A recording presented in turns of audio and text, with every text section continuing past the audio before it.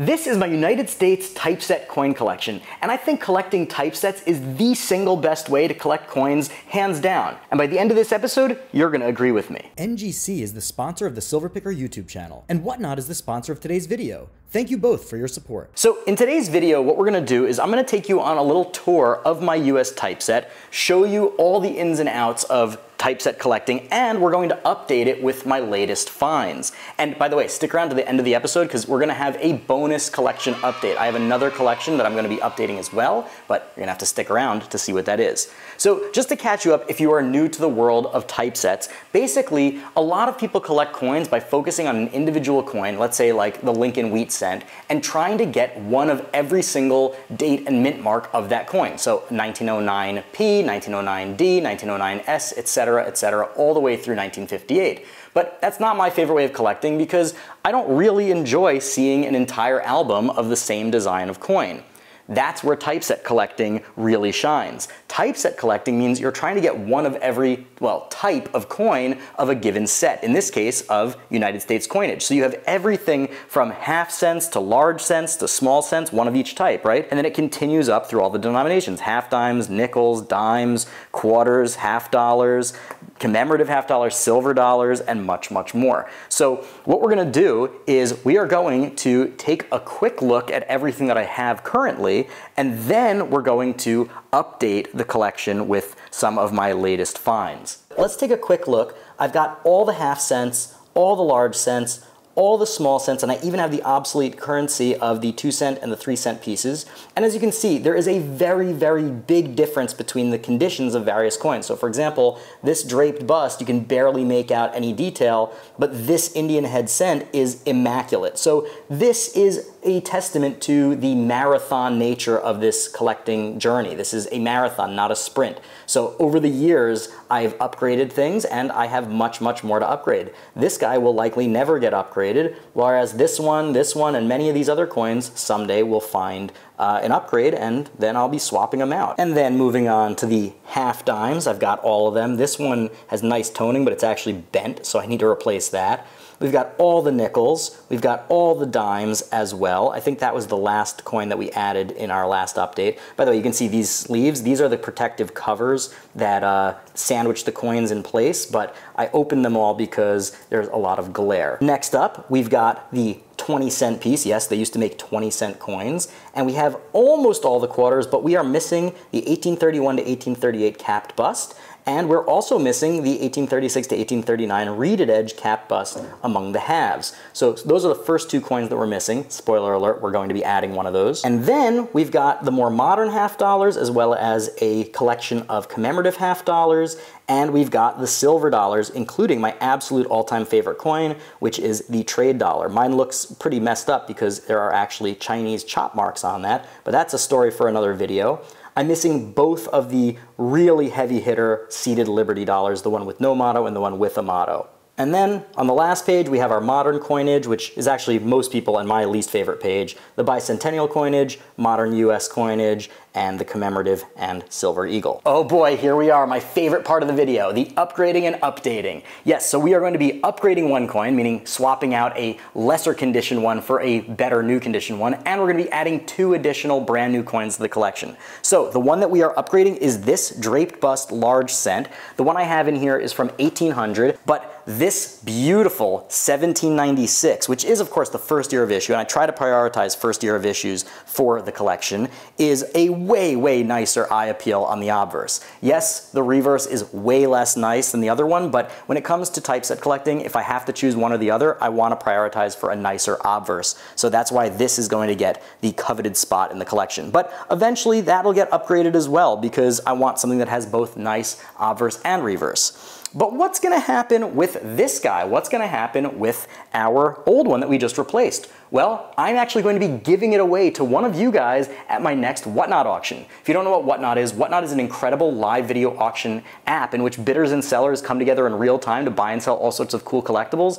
Obviously, I'm mostly into coins, but they've got everything. If you collect it, they have it. And if you use my link, whatnot.com/invite/silverpicker to download the app, you get $15 in Whatnot credit added to your account automatically for free. And guess what? You can use that for anything you want, but I always have silver coins in my buy it now for $15 $15. So you can use my link, download the app, get your 15 bucks, and buy one of these Walking Liberty silver half dollars for 15 bucks, meaning you're basically getting it for free. That's a free silver coin. You cannot beat that. And at all of my auctions, I give away tons and tons of coins. This one is going to be a buyer appreciation giveaway, which means if you buy anything during one of my auctions, whether it's $1, $10, $1,000, no matter what, you get an entry to win this coin. So you definitely want to come. You don't want to miss it. Keep watching my channel, subscribe so you know when my next auction is. You don't want to miss it.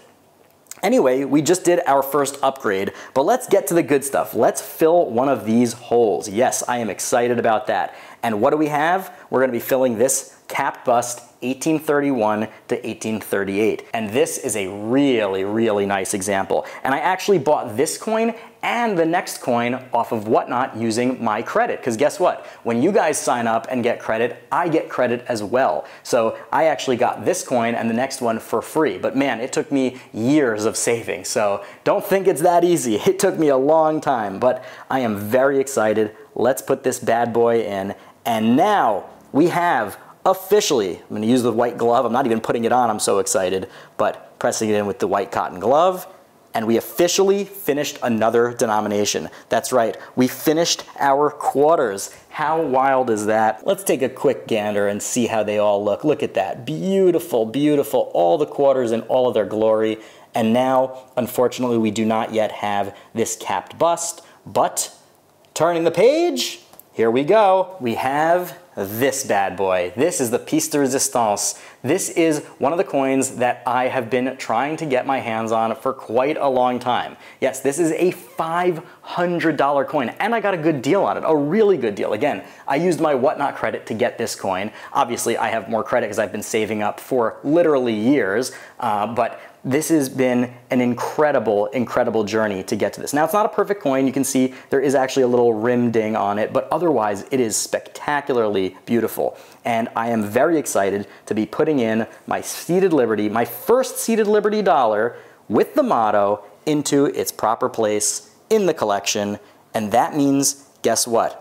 There's only $1 left and $1/2 left remaining before I complete this collection. So I am very, very excited. I'm likely going to try and use my remaining Whatnot credit. Again, I've been doing this a long time on Whatnot. Whatnot is really incredible. I'm not trying to turn this video into like a total ad for Whatnot, even though they are one of my channel sponsors, but you can see it's not just that I'm promoting it for you guys, you know, as part of my sponsorship, but I am also a customer. I am buying on Whatnot all the time. It really is my go-to place now, both to buy and sell coins. Oh yeah, by the way, if you want to sell, you can also use my link, whatnot.com/invite/seller/silverpicker, and they will match your first $150 worth of sales, which is phenomenal, meaning you sell $150 worth of coins or collectibles or anything, and they'll give you 300 bucks. So anyway, how sweet is that? Now, I did tell you that I'm going to be upgrading another album as well, another collection. So let's take a look at that bonus, and then I want to hear all about your guys' collecting journeys in the comments. This is the bonus that I wanted to add to my collection. This is my US commemorative typeset. And yes, this is a little bit of a pitiful collection. I've only just started it. By just started, I mean I started it several years ago, but I have put in virtually no effort. I only have 4 coins. I have the Columbia Exposition, I have Stone Mountain, I have the Booker T. Washington, and the George Washington Carver. However, I was at the Westchester Coin Show in New York just a few weeks ago. If you missed the video, you can check it out over here. And I decided to treat myself.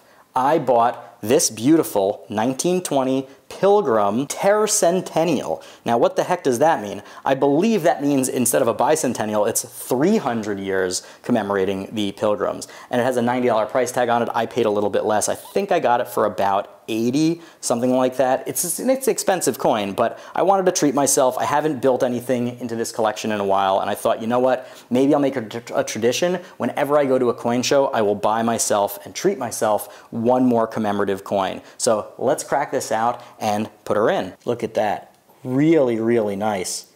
Beautiful coin, beautiful commemorative.